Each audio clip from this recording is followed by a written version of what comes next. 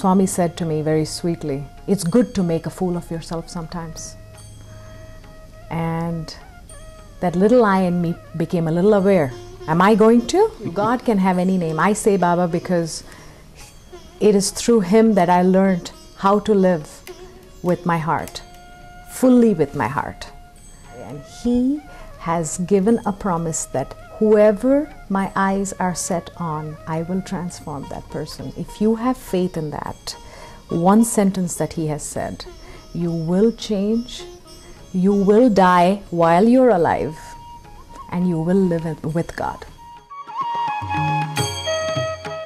Welcome to Souljourns, a continuing series of interviews with followers of Indian holy man Sri Satya Sai Baba. Seema Dewan is a mystic, an author, and a longtime follower of Sai Baba. Her popular book, Sai Darshan, and others are readily available. This is interview number 3 in a series of interviews, and it was recorded in Seema Dewan's home in Canton, Ohio, October 13th of 2007. Our last interview, Seema, took place in April of the year 2004. That was our second interview. This is our third. In those intervening years, what's some of the greatest new insights you've received from or about Sai Baba? The greatest insights I've received in the last 3 years. You know, one thing, Ted, the strangest part about my spiritual journey from the last 3 years has been I have looked inward so much that I've stopped looking at who's looking at inward, that I that's looking inward. So for me to actually speak to you and tell you how I grew in the last 3 years is difficult. Someone else that observed me could tell. But all I have realized, all I'm feeling at this present moment from the last couple of years is that I've become a very, very happy person. I just feel very happy, and I just, I have no reason to be happy. I just suddenly feel happy. I suddenly feel, I feel constant, not suddenly, I feel constantly intense love. And I have no reasons for them anymore. So for me to go stepwise to tell you how I grew in the last 3 years will be difficult for me unless you question me regarding my thoughts and see how we grew from my interview from 2004 to now. I'd like this sort of to be, we've discussed it briefly before I turned the camera on, a template for others to grow from in their own spiritual pursuits. So maybe let's just begin for a brief second. You spent many years, minus Baba, many years in the world of materialism, in the world of loving human beings, parents, families, and friends, but you didn't have, by your own admission in the earlier interviews that we did, a real heartfelt connection to God as you do today. And you're saying right now that you have this love, you have this happiness. I assume that means you have fearlessness, that you don't have too much fear in your life, and yet you're living in a very complex world that a lot of people describe as being a dangerous world. It might be useful to others to learn how they might be able to get to that a similar place one day if they learned from your own lips how you are able to turn your life around. The most important thing I learned is you go into different stages of loving God. First, you love God as a separate form. You love Him as a teacher, then He becomes your best friend. Once He comes to a stage where He's becoming your best friend, you usually confide in your best friend more than you confide even than in your closer ones, like even than your husband or your mother or your... That's a beautiful stage. That remains a long stage. Your best friend, you speak to him constantly. You can get angry with him. You can love him. You can complain to him. But then comes beyond that stage, where you don't want to be with Him all the time. It's not being with God. Because as you start loving Him so much, you start realizing, who is this I that is loving Him so much? And you start analyzing this I now that is loving God. And you realize that the I that is loving or is being best friends with God is not the real you. Are you understanding what I'm saying? And that I starts dwindling. And that I becomes a smaller I with God. A smaller I with God. A smaller I with God. Because you somehow first characterize God. God is good. God is loving. God is honest. God is that. God. But even those characterizations at a certain stage don't appear right to you, because he becomes he and you become you, and there's no way to get rid of that you if he's he. So that he has to go. For that he to go, that truth that you see in him, that honesty that you see in him, that love that you see in him starts coming in you. That appreciation of that honesty goes to a further stage of actually becoming you. And you start saying, that which appreciates God is not really a God lover. It's that which has to go. But you are to the outside world, and still to many people trying to make this leap. You are, for example, a woman. You're living in America. You are a loving wife, You become a even- mother. yes. You are a teacher to I your understand. children. Are you all these labels and then some, or No. are you talking about being You're in someone- that little I dwindles in every little thing. So much so that what you call me being a mother of Kern, Krish and Shiv, those boundaries have broken. I see you as my little child now. I know you're older than me, but I see you as my little boy that has come to speak to me. You start becoming, your love expands so much, and that characterizations of God come so much as a part of you that you do your duties even better than you did before. You become a better mother, you become a better wife, but you're not separated. See, ego is in fear constantly. When you're in fear constantly, Ted, you separate yourself into different ways. I am now Ted's friend, Seema. After Ted leaves, I say, now I'm Sanjeev's wife. Okay, I can be a little more of myself. Now when Sanjeev leaves, oh, good thing he went to office. Now I can be myself. You're worse because you have that I in you. But when that I dwindles, I have that same amount of love as I have for you, as I have for that same inner self, because I'm able to see that same self in you. That I has dwindled. It's not gone. I'm sure it's there. I'm sure he's going to still slap me with that little eye. It's there somewhere rotating. But it's become so small that I'm enjoying not as much as being with him, but being him. But there are times when you are living that small I where you still have many responsibilities as a mother to your 3 children.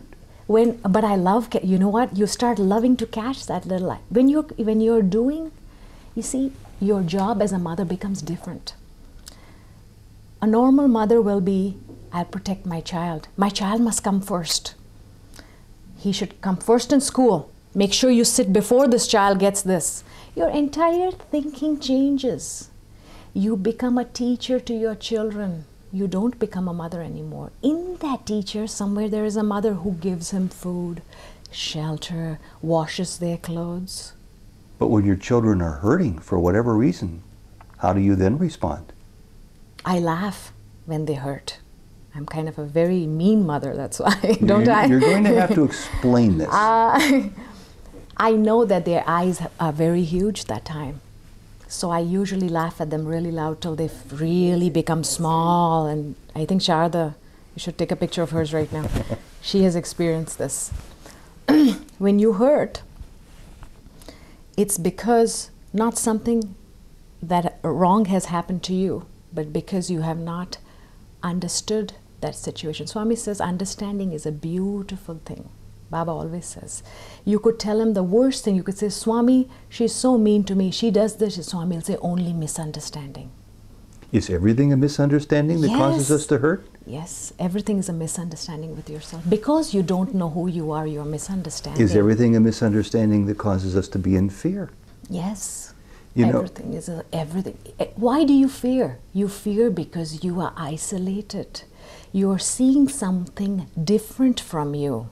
Hence, you are looking for your own protection. You're looking for your well-being. Yes, in the common sense, if you look at the world, everyone wants to look at their well-being.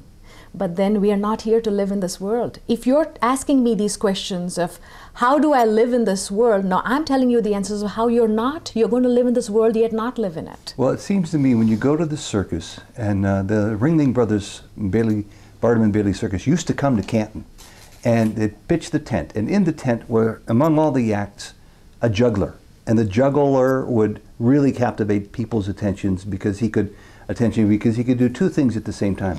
You are really talking about all of us learning to become a juggler with our small eye and our big eye. No, you're catching your small eye constantly, but you're loving your true self at the same time. You're not a juggler. That's completely the opposite of what I'm speaking. But it sounds impossible.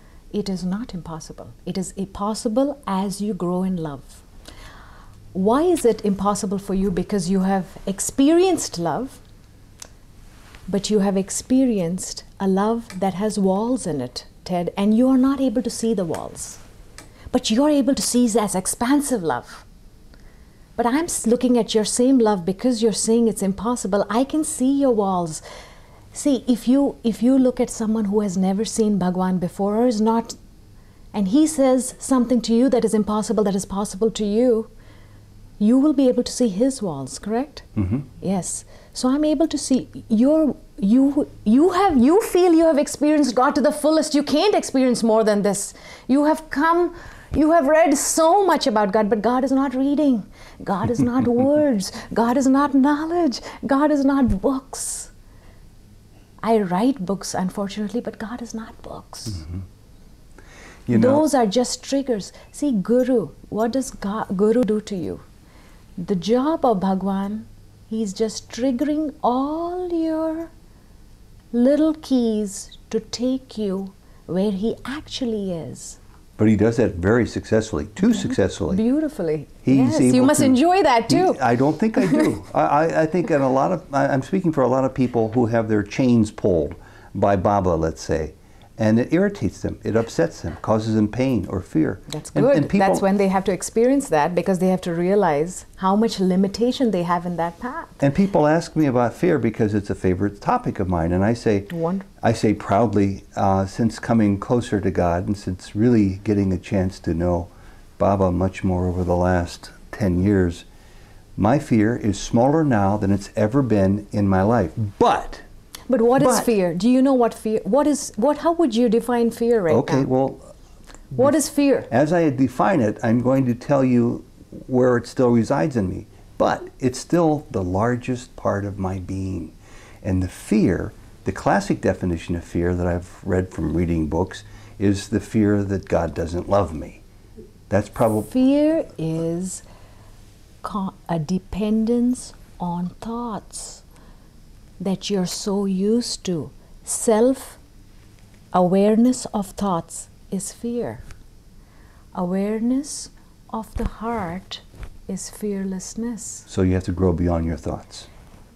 Thoughts are nothing but shadows. If you believe in your shadow more than yourself, you're never going to be able to do anything. You have to do it. Then only your shadow will follow. Like the dollar is the means of currency in this country, thoughts are the means of conveyance in this world. How do we convey ourselves to one another if we don't use our thoughts? There was a beautiful message once. Once I was sitting next to Bhagwan at the interview room, and I was sitting by his feet, and I asked him, I said, Baba, give me a sandesha. Sandesha means give me a message. Give me a message that, a one-word message, that whenever I remember, I'll be able to turn from where I'm slipping into.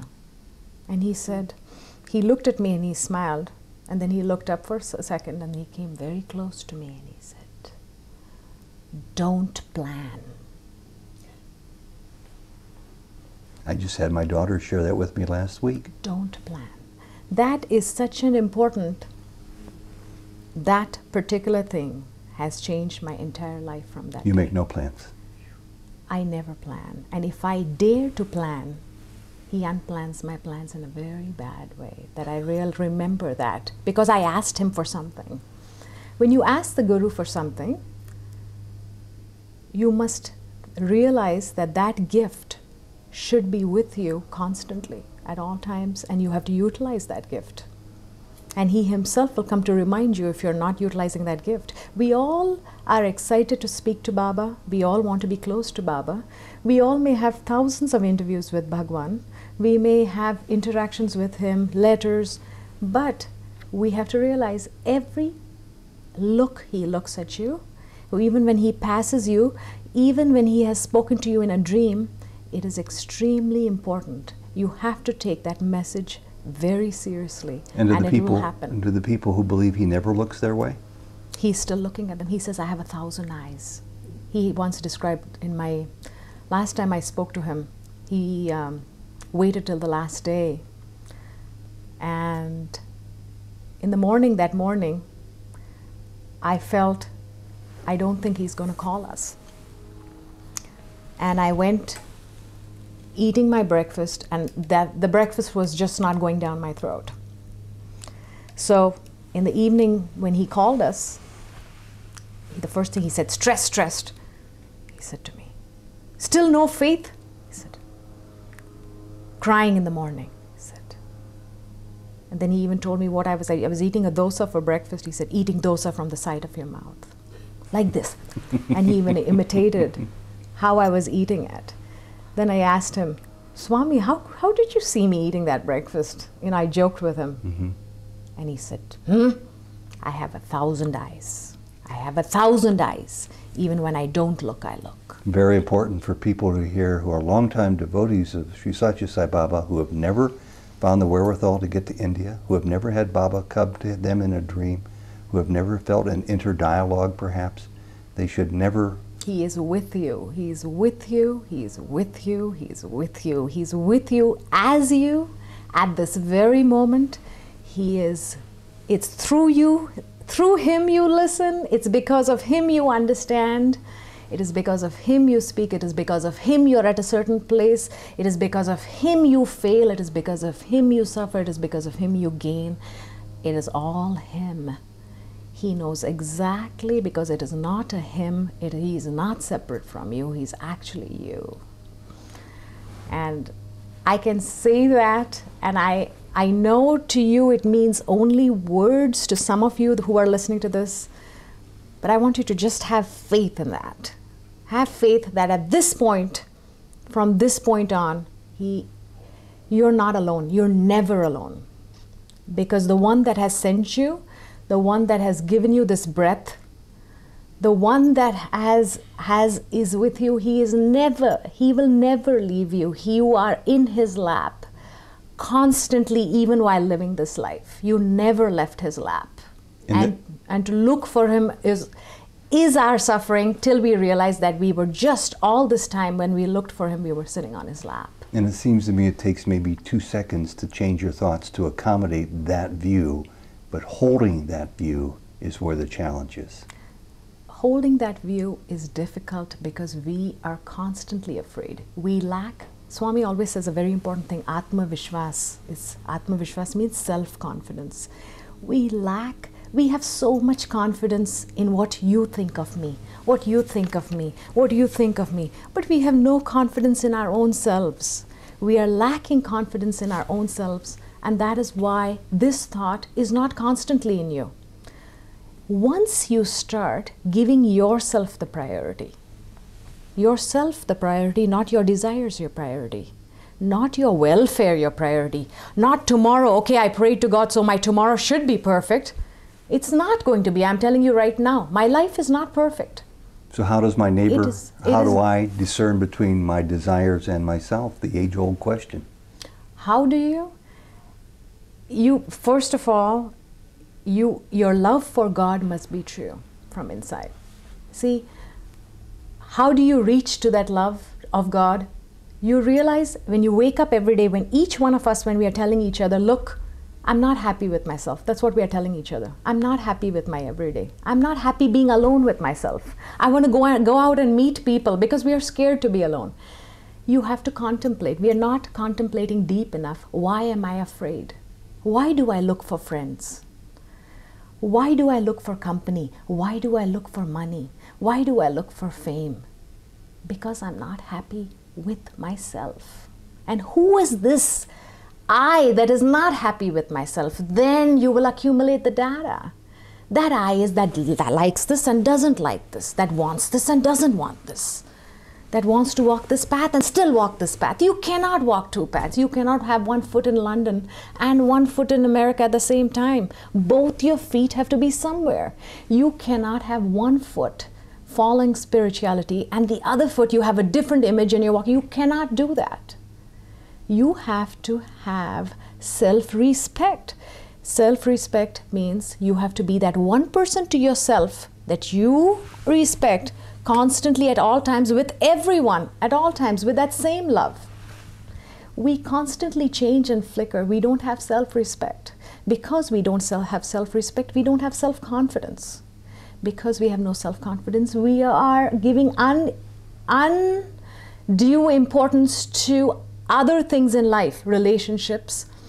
Not that relationships are not. You have to do your duty. Baba says it's very important. Not that you should leave your mother on the streets, father on the streets, not take care of your spouse. No, no, no. That is very important. But while doing all that, you have to realize that whatever you do, you should be able to go home and be able to be comfortable with yourself. That is your self-respect. You have to be able to listen to yourself. That is self-confidence. And then taking that strength back, you have to again face those that you love, imparting that same thing to them, rather than just saying, Mom, I got you this gift, and Dad, Merry Christmas. That's not love. One of the keys is, for a lot of people, from my own experience, is to observe frustration and fear and disillusionment that comes with the fact that we have 24 hours in a day to fill. We can practice this for 4 hours, 5 hours, but then there comes 9 o'clock at night or midnight or 2 o'clock in the morning when you awaken. Because you are again two eyes in you. There is one eye in you, Ted, that loves God. There is one eye in you, Ted, that cannot leave Ted, that cannot leave Ted's name, Ted's work. You cannot have both those eyes. That eye that you love to be has to face the eye that has to leave. And that eye that you so much want to see, we all want to lose our negativities, the characteristics. We all want to be free, but we're still not being able to be free. Why? Because we are not confident enough that whether we can live without those thoughts, without those desires, without those things. So you have to be able to be, you have to have that confidence that the best part, Baba says, is sit with yourself and contemplate constantly. Catch yourself, catch your thought. Why did I think that? You have to be very, very aware. The reason you're getting tired of not being able to catch that is in the midst of your catching, you're being very attracted to your desires, what you want to do too. And you want to carry that little, cute little good Ted with that little desireful Ted. You can't do that. You cannot have good little Ted with desireful Ted. Yeah. No. Good little Ted has to take desireful Ted, wring his neck, and throw him out. You see? And desireful Ted doesn't want that. Desireful Ted wants to make good friends with good little Ted. And they want to work together. And that doesn't work. Good little Ted and desireful Ted can't work together because one is going to kill the other. One has to kill the other. One has to swallow the other into him. My guess is that's what's so tremendously discouraging for most people I know, including myself. And that this real self, this higher self, this true self that you're talking about, to live there most of the day or most of 1 hour seems to be nearly impossible. we're not trained to do that. We're not taught to do that. Because you're under the influence of the mind. The mind is very complex. It wants to be in several places at the same time. It wants to have a lot of security in all these several places that you want to have at the same time. But the self is very, very simple. It wants to be only in one place. It wants to be only with truth. Correct? So if the So now, when you are under the influence of the mind, at the same time, see, when you are trying to abolish the mind, as you say, control the mind, Baba always says, don't control the mind, seeing as though that which you're thinking, another is thinking that. So you have to become so much of that truth. If you are loving Baba right now, and you have that good Ted, the good Ted has to observe the desireful Ted as the other and not as a part of himself. And that separation comes with time. It doesn't come instantaneously, but it comes sadhana. Swami uses that word sadhana, sadhana, sadhana. Spiritual discipline, spiritual discipline. What is the greatest spiritual discipline? Catching your thoughts is the greatest spiritual discipline. How do you then, if you see yourself falling and you're watching your thoughts, you're getting caught up in a desire or obsession, you have to have this, and you sense, oh my God, I know this is wrong. How do you get out of that? Because you have to, see, I'll tell you an example of mine, because I wasn't born like that. I've gone through all these and I'm still going through it. I can now catch myself when I'm unhappy, because I'm happy all the time. And I realize I am making myself unhappy. I am making myself unhappy. If you spoke to me hurtfully, and I am taking it personally, I am making myself unhappy. Not me, you are. Yeah, that's right. It is not what is going on outside. So what you have to do is you have to realize when you want something really badly, go to yourself, go to a mirror and look at yourself and see how relaxed you look. See if you have a smile on your face. See if you can stand others around you that don't have the same desire. You won't be able to stand them. See if you can stand being by people who are trying to talk to you out of the desire. You'll feel a turbulence inside. You'll have defense mechanisms. You'll have unnecessary words. You will feel uncomfortable with yourself. When you feel uncomfortable with yourself, that is the best indication for you to realize that you have to stop. Because nothing is worth being uncomfortable with yourself. And how do you stop it?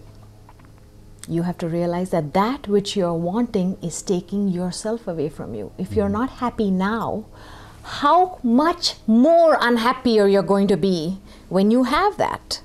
Let's see if you get that. Now you'll say, don't touch that. Let me put that higher up so no one touches it. Look how unhappy you became. Now your life became even worse. Now it broke. Now you have to lament on that. Okay? Then you have to blame someone on that. Then you have to use ugly words and actions with someone. Then you have to repent on that. Then you have to make up with that person. Then you have to overcome and let that thing go. So let that thing go when it came to you. Why go through that whole horrible cycle? Right? We have... When you realize that you have been torturing yourself for so long, you have to you have to become self-observant.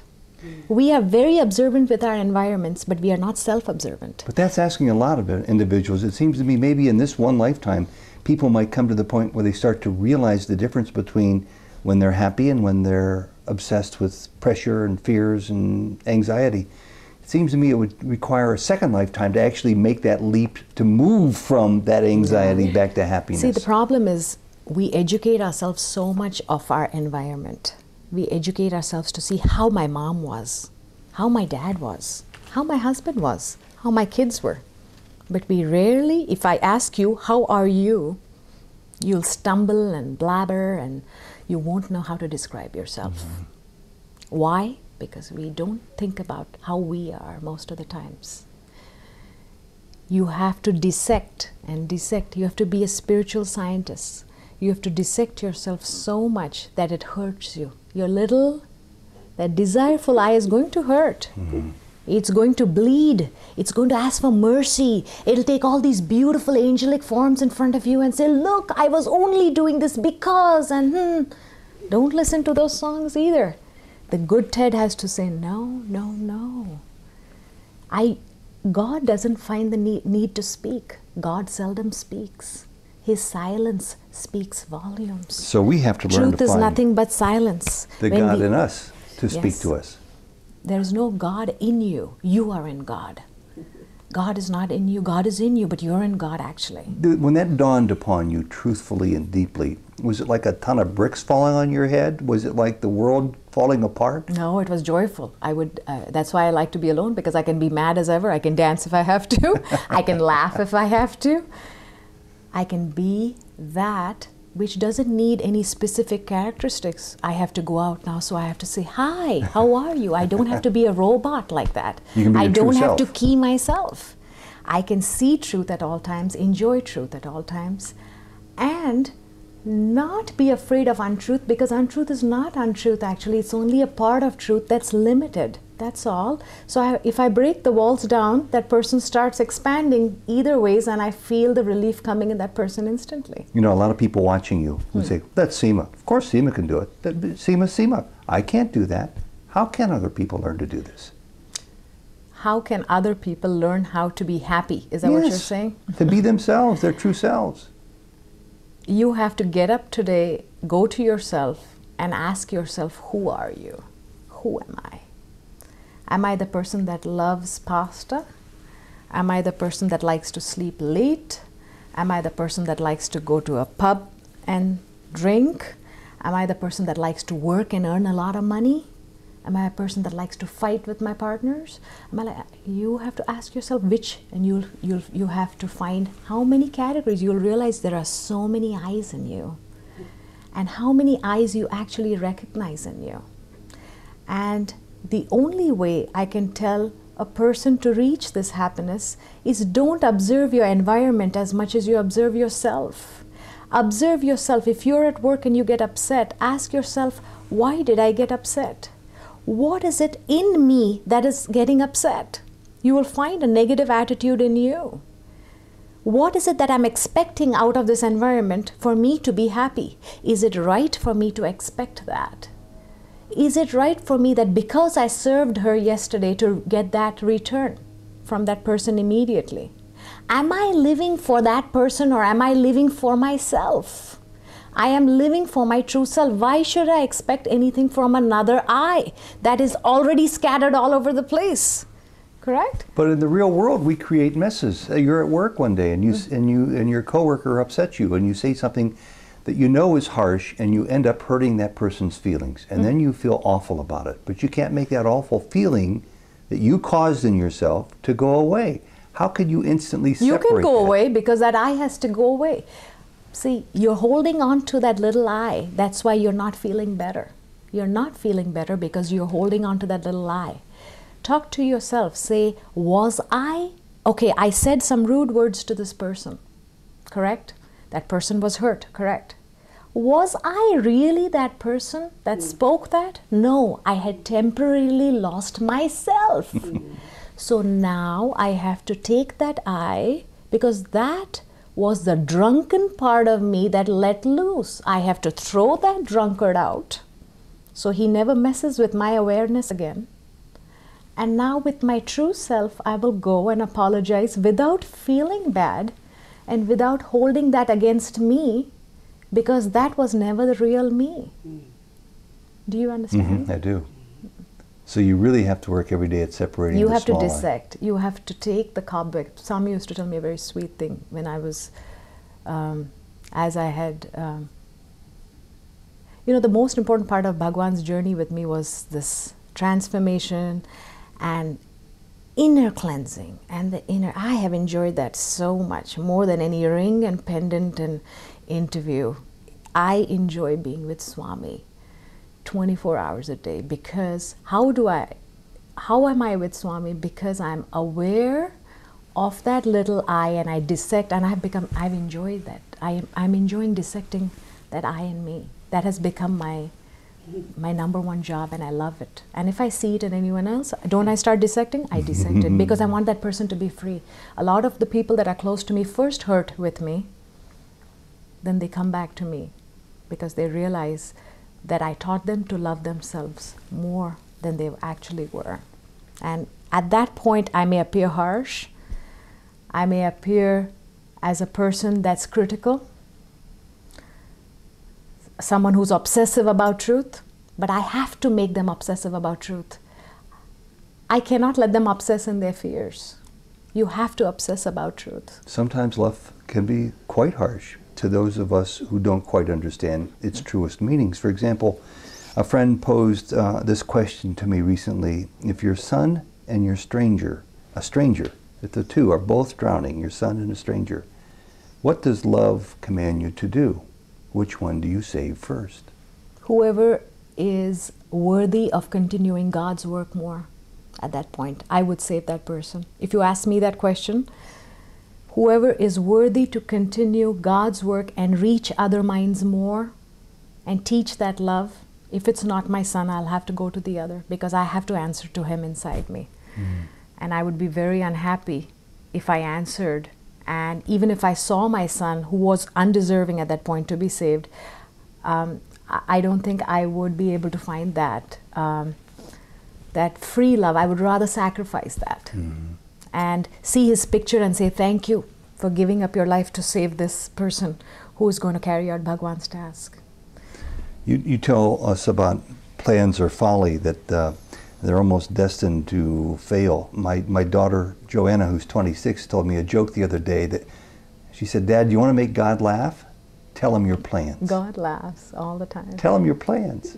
So are we not That's very sweet. Are we not to plan to grow ourselves spiritually from the small eye, from all the eyes that we see about ourselves? See, when you say the word plan, you mean I'm going to think in a strategic manner so I can gain something back. That's not good. A lot of people approach spirituality that way. That's not good because you're hurting yourself as you're beginning. But yes, if your plan, don't use the word plan. Swami doesn't use the word of plan. He uses effort. Effort means doing something without knowing where it's going to end. It may end into nothing. You did 3 days of something that nothing came out of. Wonderful.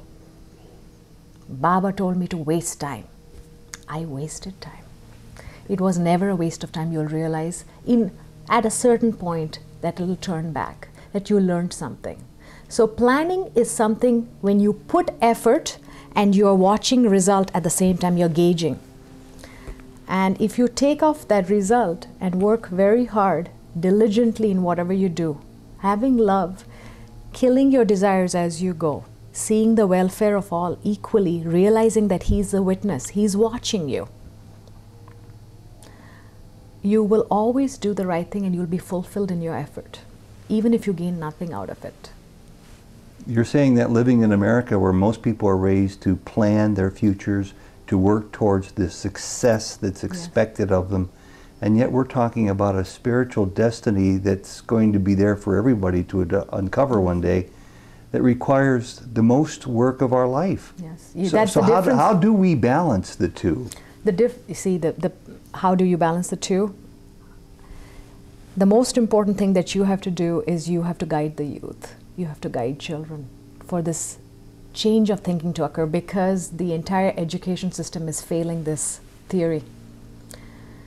And I can tell you that this, what Baba has made me do in this life, he told me, be a good mother, bring up your children with truth. See, that word truth enfolds so much in it. We think speaking truth, but when he said that, he imparts it to you, that instant. That instant I knew. I was not even married.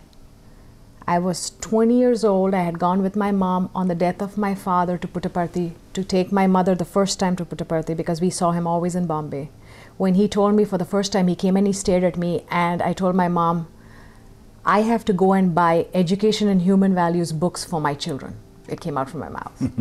And my mother, being a conservative Indian mother, was shocked hearing this from my mouth. She said, you're not even married. And you're talking about children. That is how he can impart. He had just passed me and given me a glance. Those children were born in his mind that time already. The mother Seema was born right that time when she had to still meet him 5 years later. And that whole picture of how I'm going to bring up my children had come to me instantly, without even a marriage. These children speak volumes now when they go to school. The same teachers that educate them marvel at them. Why? Because they are able to follow the teachers. They are able to love their students. They are able not to take anything at heart. They are able to forgive anything that another student may tell them. They get along well with anybody, not because they are feeble, not because they are scared, but because they have the presence of God within them, and they can see that God in each one. And so they don't see anything personally. The same teachers that are teaching them are actually learning when they're teaching them. They may be teaching them math, but they're teaching them in their way of behavior how to be.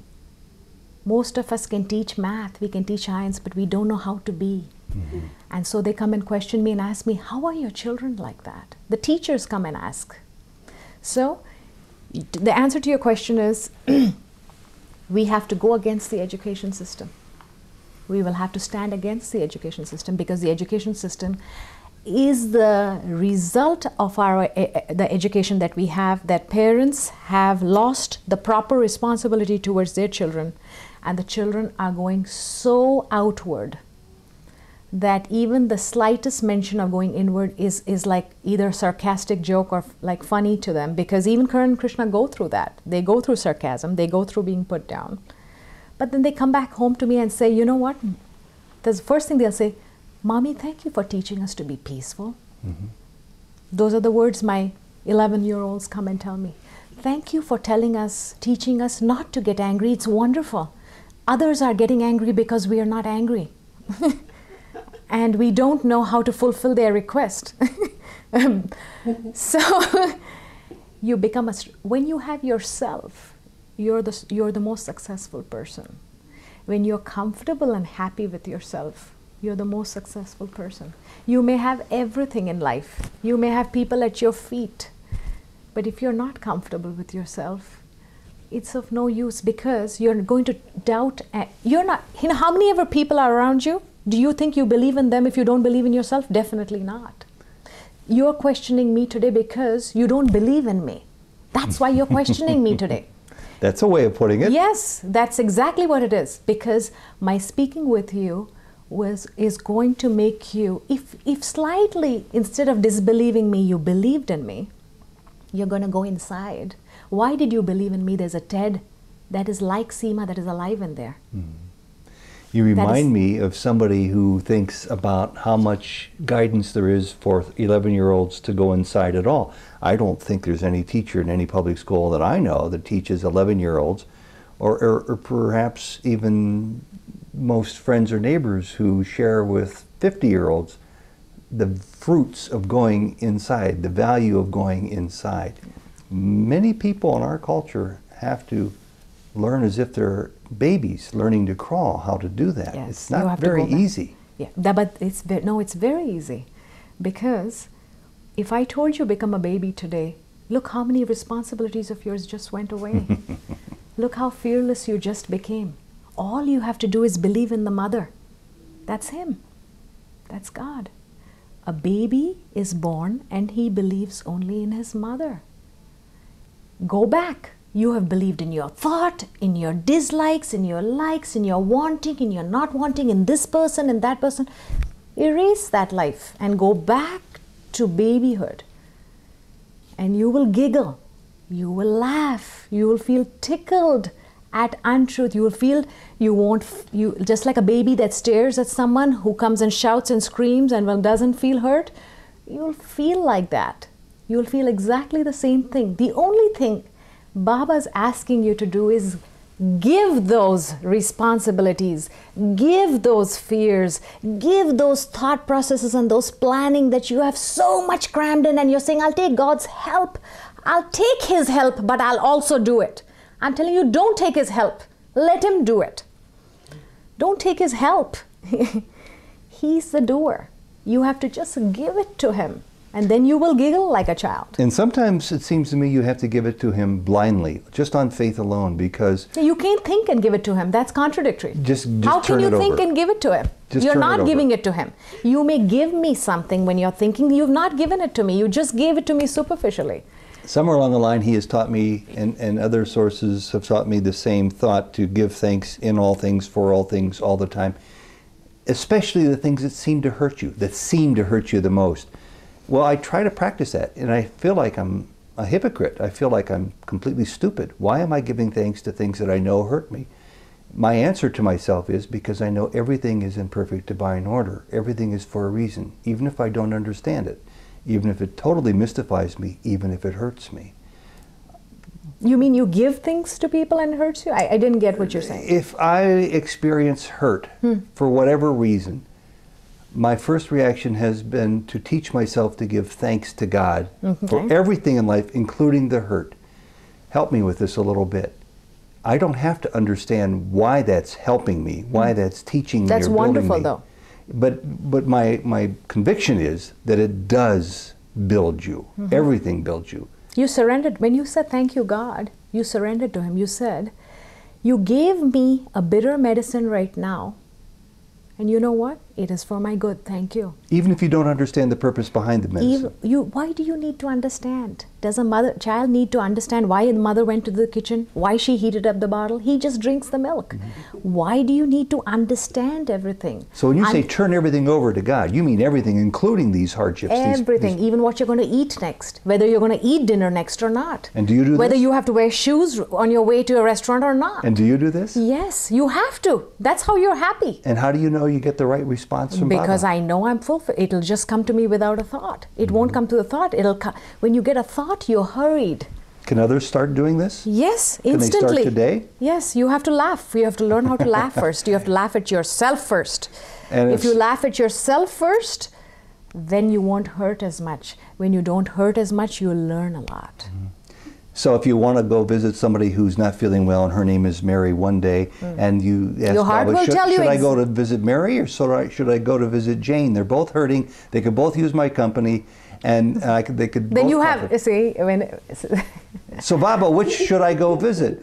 when you're doing that, there's usually an incentive for visiting both, because when it is your true self telling you, you will be wearing your chappals, putting on your car, and telling your husband, I am driving towards this, and I think I may be going there, but I'll let you know. Don't I tell you that sometimes? You don't know in process I think I may until be you going get to that there. store, but I don't know. But just go this way, take the street. Come on, does that really happen? Oh, Yes. All the every time. day. We live like that. Do you ever surprise yourself and end up No, I arriving at don't. another destination? No, sometimes it's nothing. I did nothing. We drove and came back. I said, I okay. stopped asking where we're heading. Yeah. So a lot of people would say that's crazy. It's not crazy. See, what is to me crazier is this complexity of, let me go and meet Mary today. Let me give her these fruits. She'll be so pleased if I visit her from 6 to 7. For me, that is madness. Because I know I don't love Mary. I thought so much before going. It is only for an hour I'm going to give myself to her. Then I'll return myself back. No, that's not true love. You go, love is spontaneous. Love is so spontaneous. Have you seen Swami doing some things? Have you seen Swami during darshan? Very spontaneous. Has Swami very planned? No plans. He'll come to the veranda, he'll go inside. Then you're watching your guru do that. You're watching your own spiritual teacher do that. So you're really saying He's we should teaching- learn to live life spontaneously. Live life Throw out spontaneously, the you'll plans. be happy. Not irresponsibly. Spontaneity is not irresponsibility. You don't say, I'm going to leave my kids, I'm spontaneous, I felt like going to a bar. No, that's when you use your understanding and intellect. But don't use your understanding and intellect too much into what you're going to gain into doing something. What am I going to get out of it? I should go and do this. She'll feel happy. No. Are you happy to go see her? Then go see her. She's expecting me. We haven't gone to see her. Everyone else has gone to see her. That's not good. You never went to see Mary. You weren't happy because you planned so much. You get up and say, I have to go see Mary. That is going and seeing Mary. I must go see Mary because she's sick. That is going and seeing Mary. And because you did it for yourself. To learn the difference between the two. Yes. It seems like we have to learn every day how Love is spontaneous. Planning is not love. Planning is manipulative love in what you're going to get from everyone when you do that.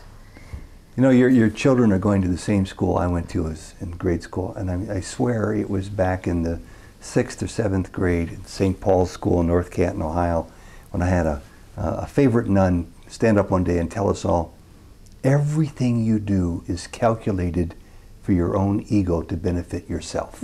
See? Everything you do. Now, that was almost impossible for us to understand. It's and I'm true. not quite sure why I still remember it today. It's true. But I thought, could it be true that every good act we do? Everything you do with the closest person you do, it's for your own benefit. How do you break out of that? That's what's called attachment. That's what Baba calls attachment and detachment. Detachment is still serving that person without having any awareness of intent. We always have an awareness of intent deep, deep, deep inside. Even if you say, come on Ted, it's time to go to sleep, it's because you're tired too. Does that go There's for an people? intent. Does that go for people doing wonderful seva programs? Yes. Oh, yeah.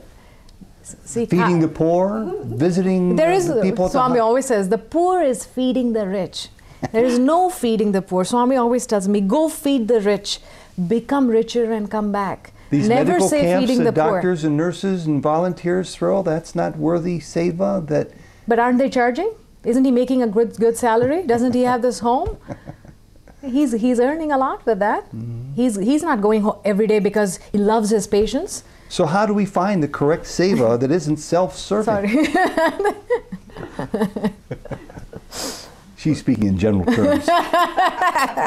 How do we find the correct seva that doesn't end up being selfish seva? You have to start seva because you're selfish. You don't start seva because you're selfless. You only do seva because you're selfish and but the good thing is you're aware of your selfishness. Okay? That is why you're different from another person who's not serving.